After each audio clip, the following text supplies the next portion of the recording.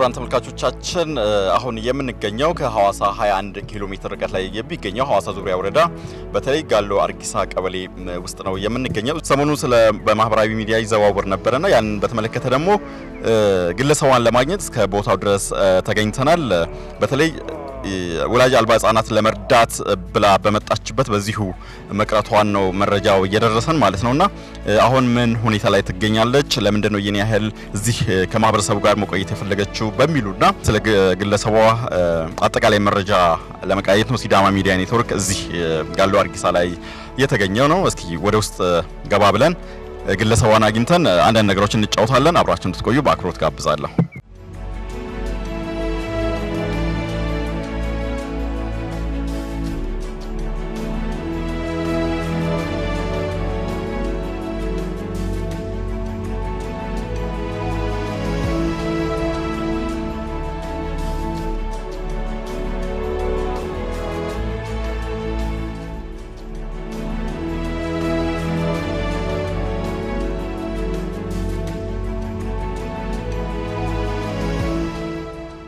Can tell me your name please? እባክዎትን ስሞትን ይንገሩኝ።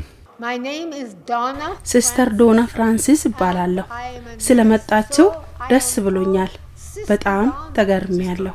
ለምን እና እንዴት እዚህ ሊመጡ ቻሉ? I was 20 years in Japan. ለ20 ዓመታት ጃፓን ነበርኩ። ዩኒቨርሲቲ ውስጥም እንግሊዝኛ አስተምር ነበር። እግዚአብሔር ተናገረኝ። በኢትዮጵያ ውስጥ ወላጅ አጥ ህፃናት ጋር ተያይዞ ችግር እንዳለ ነገረኝ። እና ወደዚያ ሄደሽ እርጂያቸው አለኝ። እኔም ወደ አፍሪካ አልኩኝ በመገረም።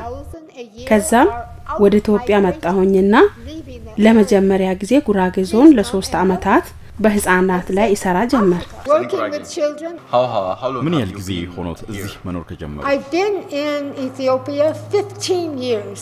በኢትዮጵያ 15 ዓመታት ኖሬያለሁ። ጉራጌ ዞን ለ3 ዓመታት ኖሬያለሁ። እዚህ አሁን ያለውበት ጋሎ ቀበሌ ለ12 ዓመታት ኖሬያለሁ። እዚህ ከማህበረሰቡ ጋር ተመሳሳይ ቆጮ እየበላው ነው ምኖረው።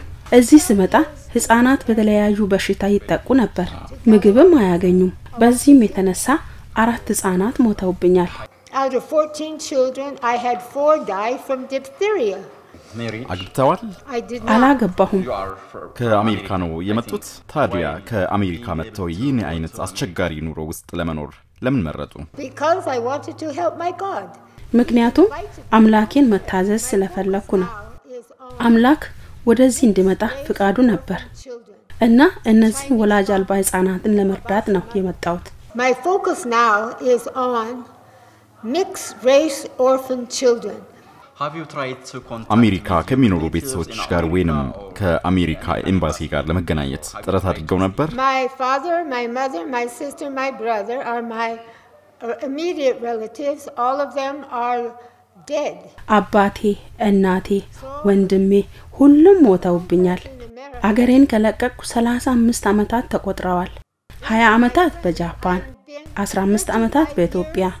አብዛኛው ጓደኞቼ አፍሪካ ውስጥ እንዳለው ነው የሚያውቁት። ምንም አይነት ግንኙነት የለንም።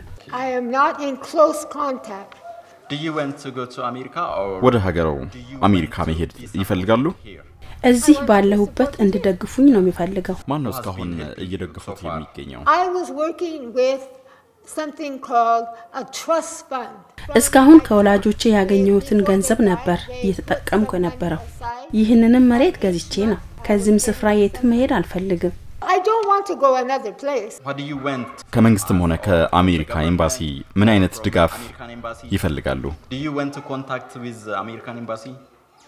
I can because the UN and the UNICEF they ask me የተባበሩት መንግስታትም ሆነ ዩኒሴፍ ድጋፍ ካደረጉልኝ በጣም ደስተኛ ነኝ።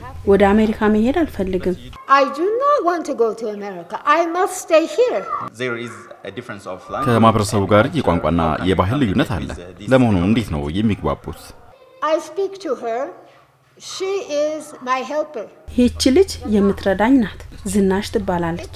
ይህ ደግሞ ኩሽናዬ ነው። ዘመናዊ ማብሰያ የለም ወይም ኤሌክትሪክ የለም፣ መብራትም የለም። በኩራዝ ነው የሚጠቀመው የምትረዳኝ ልጅ በጣም ጎበዝ ናት She's an excellent worker. What was your impression about Ethiopia? ወደ ኢትዮጵያ ከመምጣቱ በፊት ስለ ሀገሪቱም ሆነ ስለ ሲዳማ ማህበረሰብ የነበረው አመለካከት ምን ነበር?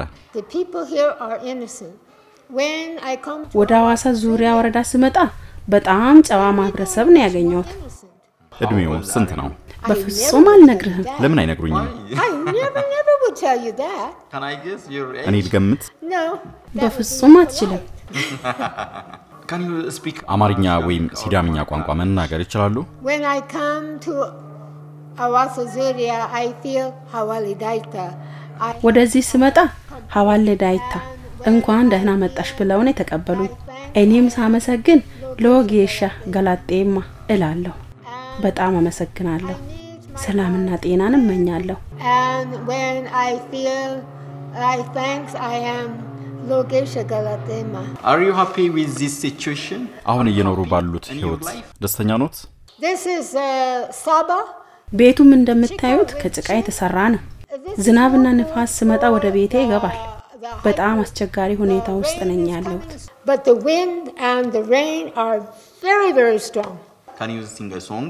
እስኪ መዝሙር ይዘምሩልኝ Walking with you, Jesus, walking with you, Jesus, walking with you, Jesus, day by day.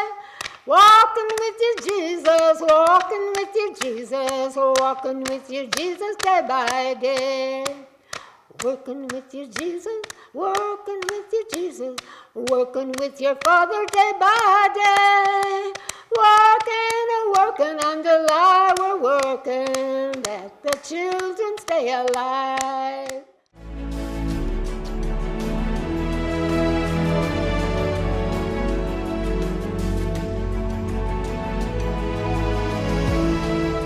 ፍራንስ ዶናን እንዴት ነው የተዋወቃችሁ?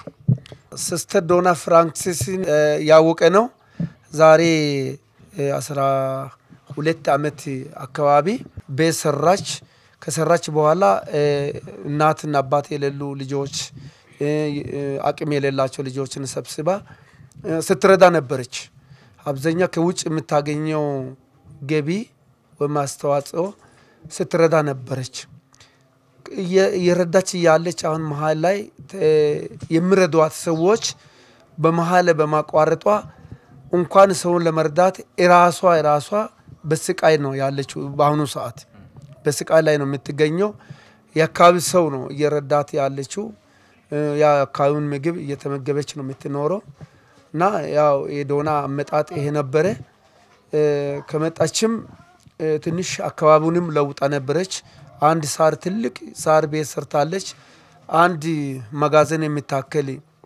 ቆርቆሮ ቤት ሰርታለች ኖራ ከልጆችም ከአካባቢው ልጆችም ጋር አቅም የሌላቸው ልጆችም ጋር አብራ ይያለች አሁን በጋጣሚ አምና አካባቢ ሜዳው ላይ ውሻ ጋር ተጋጭታ በራሷ ውሻ ላይ ጋር ተጋጭታ ወደቀችና ያው ዲስኩን ወለቃትና በጣም አሁን ስቃይ ላይ ናት ያለችው ትንሽ አሁን የዳነም ቢሆንም እግሩ እየተሰቃየች ነው አሁን ያለችውና ረጅም መላትም አሁን ተጎድታለች ስለዚህ ይሄን ሴትየዋ የውጭ ዘጋቢ ናት የመኖራ ፍቃድም በኢትዮጵያ ውስጥ ጠይቃም የተሰጣት ቢሆንም ኢዲማውን አሁን ገፍታለች ወደፊት አሁን የጣፋንታውን በጣም አስጊ ስለሆነ መንግስትም በተለይ አሁን የምረዳት መንግስት ቢሆንም ሰሜን የሲዳማ ሚዲያ በጣም እጅግ አድርጌ ነው ማመስገነው ምክንያቱም እቺን ሴትየዋ ፈልጎ መጥቶ በሚዲያ ላይ የአሜሪካን ውጭ ኤምባሲዎችም መራጃ ለማድረስ ያደረገው ጥረት እጅግ ያመሰገንኩ እና የሷን አጭሪ ታሪኳን ማቆ በዚህ ደረጃ ነው ማስረዳው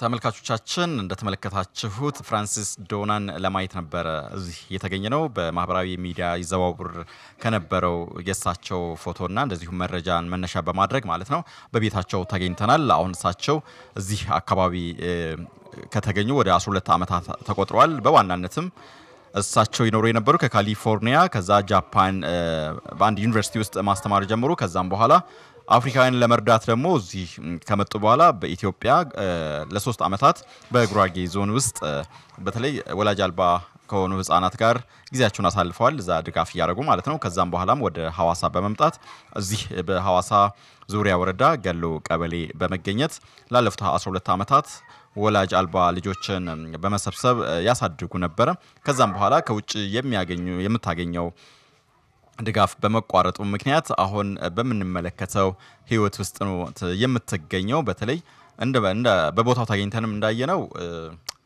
ጥሩ ሁኔታ ውስጥ አይደለችም ያለችው በዛ ላይም ህመም ውስጥ ናት ህመምተኛ ናት ማለት ነው ስለዚህ በተለይ እሷን ለመርዳት የምትፈልጉ ከኛ ከሲዳማ ሚዲያ ኔትወርክም መረጃ ማግኘት ትችላላችሁ ሲዳማ ሚዲያ ኔትወርክም ይሄንን ፕሮግራም ለመስራትም የተነሳው እኚህን ልበቀና ግለሰብ ሰውን ለመርዳት መጣ በራሷ ሌላ ችግር ውስጥ ገብታለች እሷ መርዳት የምትፈልጉ እስከ ቦታው በመገኘት ድጋፍ ማድረግ ትችላላችሁ ከሲዳማ ማህበረሰብ ጋር ላለፉት 12 አመታት በመኖሯ ተላምዳለች እና አካባቢውን ለቃ መሄድ አትፈልግም እዛ ለሳሳ ቤት ውስጥ ነው እየኖረች የምትገኘው ምንም አይነት ቴክኖሎጂ የለም ማለት የተመቻቸ ነገር ሁኔታ ውስጥ አይደለችም ያለችውና መርዳት የምትፈልጉ እስከ ቦታው በመምጣት ልትረዷት እንደምትችሉ ከወዲሁ ለማሳወቅ ነው የምንወደው